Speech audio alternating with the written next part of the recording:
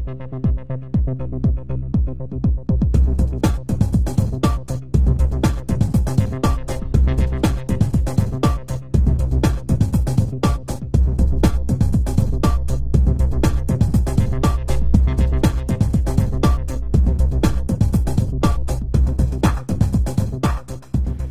I'm Brian from the Tube Clock Database. Today we're looking at the modular VFD clock. It's a very hacker-friendly device. It comes in two parts. There's the CPU board and the display shield. Right now we've got the 4-digit IN17 alphanumeric tubes installed. There are other options I'll talk about later in the review. But what I really like about this is the firmware is actually open source. So you can download it, modify it yourself, and run it right on this device. So if you don't want to have to go through the hassle of engineering the hardware to experiment with VFD tubes or something like that, this makes a really good base platform to learn from. So let's take a closer look at it.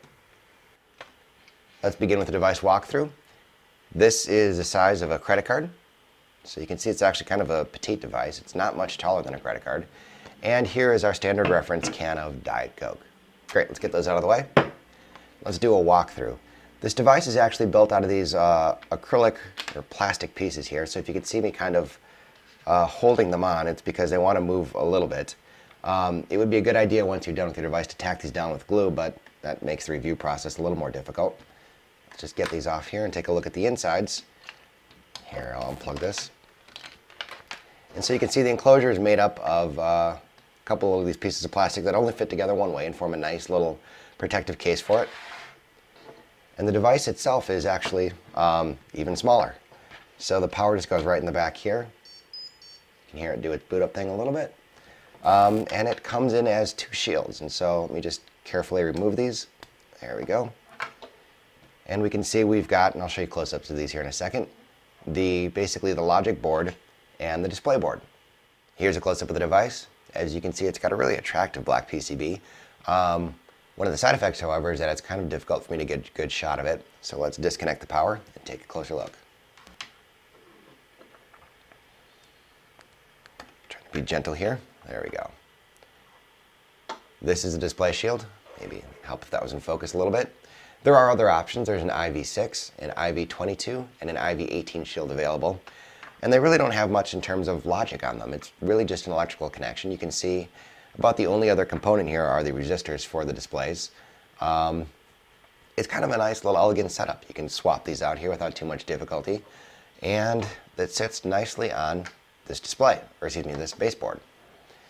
Here are the connectors for the display shields. We've got the DC input here. We've got two buttons and a switch here for setting menu items and the time, turning the alarm on and off. Battery backup is good for several days. It's been disconnected probably for a week while it was shipped to me, and it managed to keep the time. And this is the header for the in-circuit programmer. So if you want to take the open source hardware, or excuse me, the open source firmware, modify it, add a new feature, you can re-upload it to here and test out your design. And so this acts as a really good development board where you don't have to worry about the electrical engineering component as much. You can just simply concentrate on adding features to the software. I want to take one more second here and talk about the enclosure. Right now, as the device shipped to me, these three pieces are glued together. If this is just going to sit on your desk and you're not going to tinker with it any, it wouldn't be a bad idea to glue in the rest of the pieces. I set these here in the alignment, so I think I can get them right, but I'll just show you kind of what I'm talking about. Everything here is kind of precision cut, so either it fits really well or it doesn't fit at all.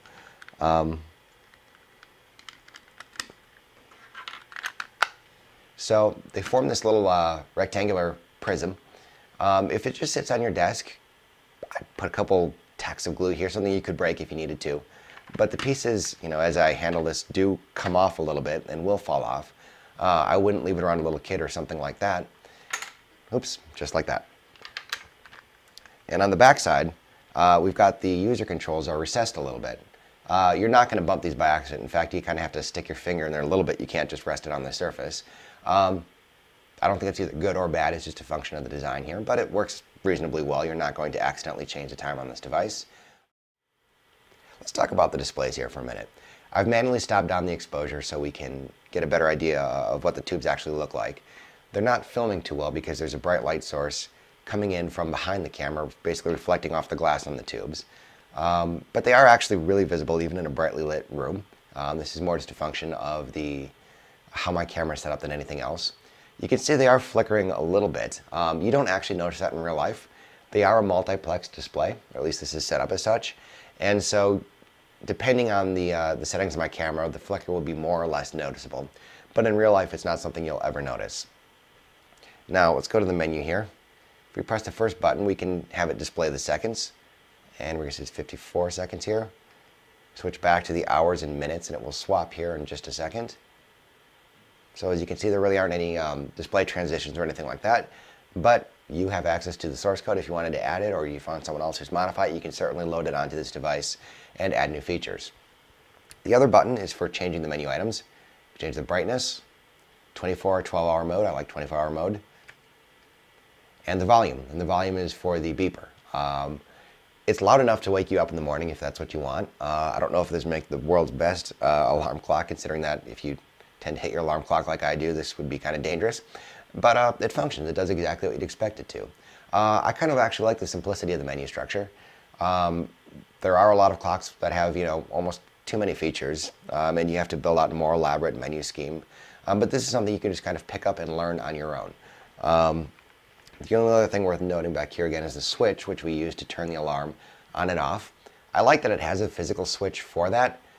Frequently I'll screw up something in the menu and not realize it and have the alarm go off at 2 or 3 in the morning or something like that.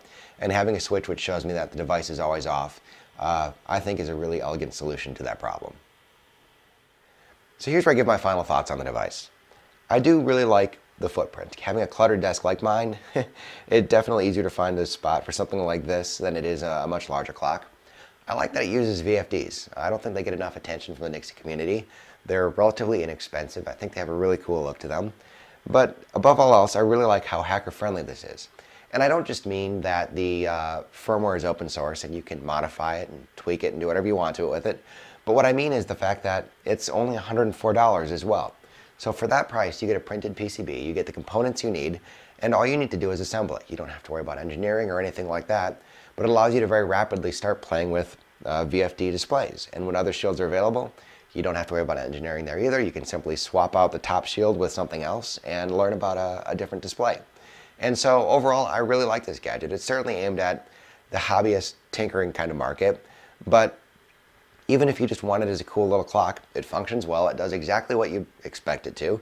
There aren't a lot of frills, but that's not necessarily a bad thing. It's a nice, simple clock, and it kind of looks cool sitting on your desk. Being able to see through it and see the components is definitely a plus. And overall, I really like this design. I hope you check it out.